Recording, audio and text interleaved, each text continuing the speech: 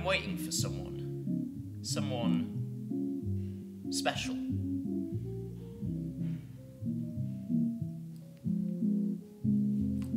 She's late. As usual. They always are. Probably touching up the last of her makeup. Her lipstick, her perfume. Making sure her clothes sit just right. They're always obsessed with the way they look. How it comes across to me. Whether they're attractive enough for me. Of course, it never really bothers me. I have a very good method of choosing them.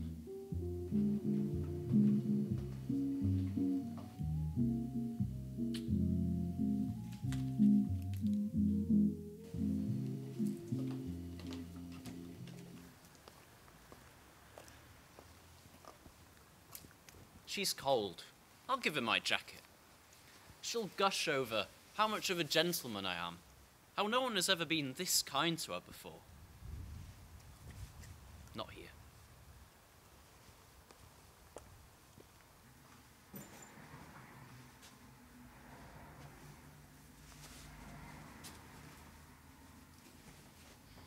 She'll ask where I got the candles, the posters, the flowers. She's never been to a man's house that looks like this. They love it when it's like this. It's feminine, makes them feel more at home, more comfortable. I put it down to my sensitive side.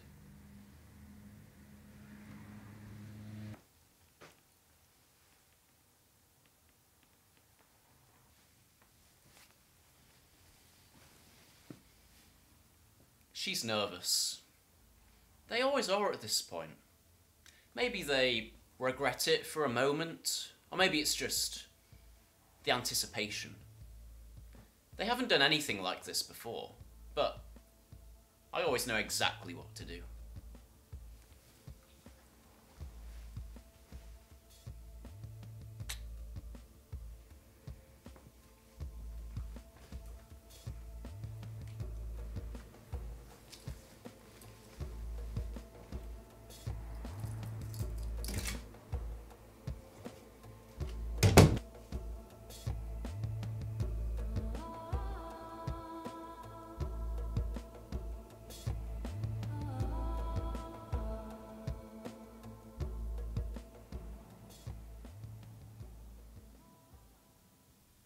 I tell her how much I don't want her to leave, but I've had a very urgent call from work.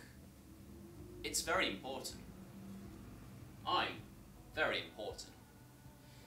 She'll nod and giggle and push her hair behind her ears. They always do.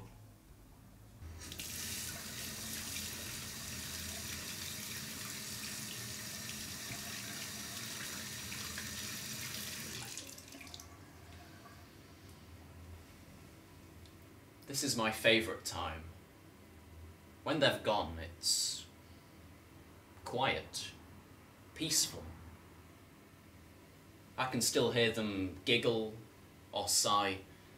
I know they'll be gushing about it to their friends the next morning. I'll forget them, but they won't forget me. They never do. Are you in?